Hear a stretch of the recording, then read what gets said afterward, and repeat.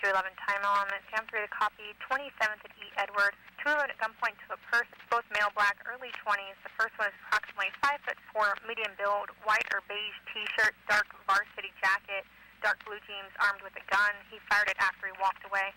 Did I hear correctly that there's no air support tonight? Check. And second suspect on the 211, 5'8", medium build, unknown clothing with a varsity jacket on top, but unknown clothing underneath. 226 in cash was taken. Alpha 35, Crimewatch was here about 2 minutes ago. They didn't see anybody running eastbound. Check.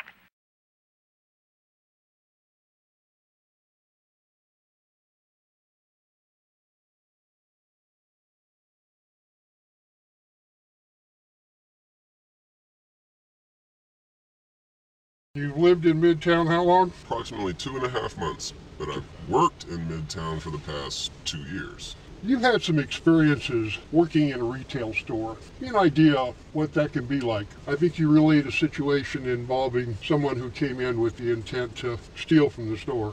It was an individual I had noticed that had shoplifted previously, probably a week before, and he came in again, and when I noticed him, I approached him, told him to put down whatever he had and to leave the store.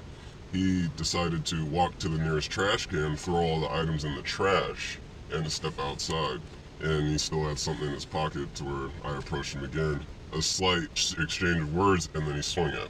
Knocked me out, actually. At that point, you felt that it was appropriate to call the police, or what action did you take? My coworker called the police, and ambulance arrived first. The police didn't show up until after fire left. I would say about 30 minutes after the incident. I see. So this guy is in the neighborhood somewhere. He's attacked you, knocked you unconscious. And got away.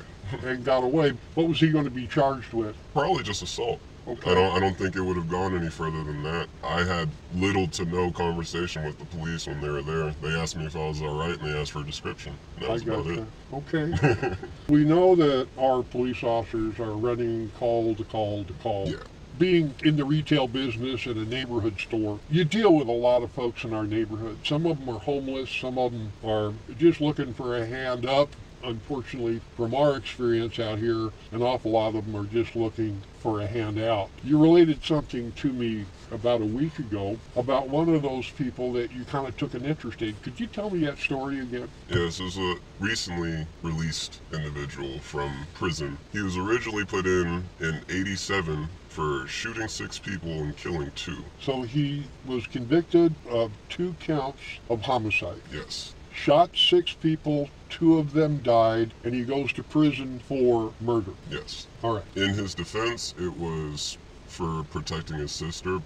I throw that out there because that was what he told me. I'm not going to leave something out. That's fair. The part that shocked me was the fact that he was released some months ago and he's not on parole. Not on parole.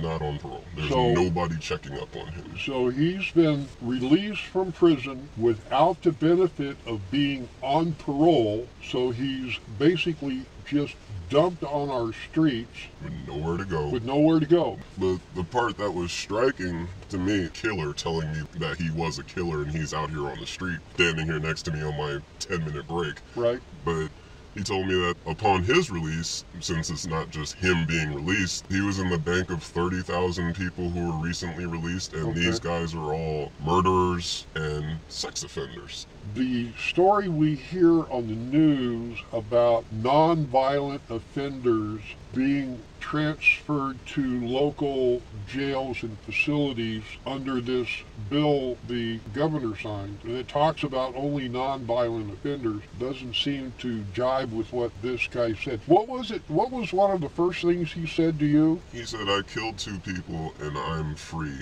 not on parole. I should not be on the street.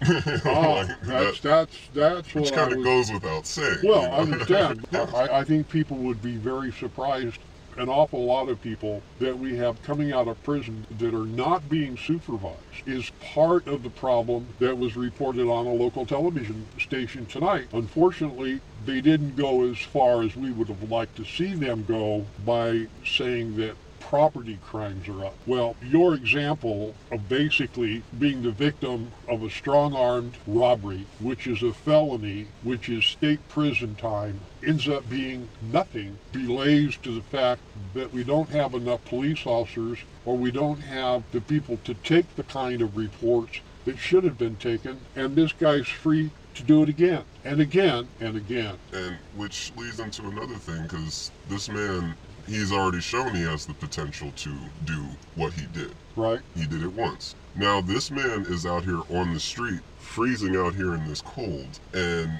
he has not a dollar to rub together. Right. Trying so hard not to do again, just to watch that dynamic go on was a little tough for me. The experience of returning to a community, whether it's where he was to begin with, or for all we know, 600-700 miles away from where any ties he may have had at some point or another. Exactly. We don't know why this was the particular place that he was discharged to. And that, in our mind, is a central issue here. Why has Sacramento become a dumping ground for state prison parolees when we have 8.3 parolees for every 1,000 residents? We have approximately 1.2 police officers, which means they're outnumbered 7-to-1 by parolees, and we have half the number of police officers of any other city our size per 1,000 residents, and we're not even going to, in all likelihood, be able to make up for those that are leaving for better pay and a safer job in another community that's in demand for officers, or those who put in their 30 years and are going to retire. We're not convinced that we can even keep up with those officers who are leaving our city, which means we conceivably even below 1 officer for every 1,000 citizens, which is half the police department that this city needs and half of what the rest of the country in cities our size have today. Well, let's hope for a brighter future, but it's not looking that good.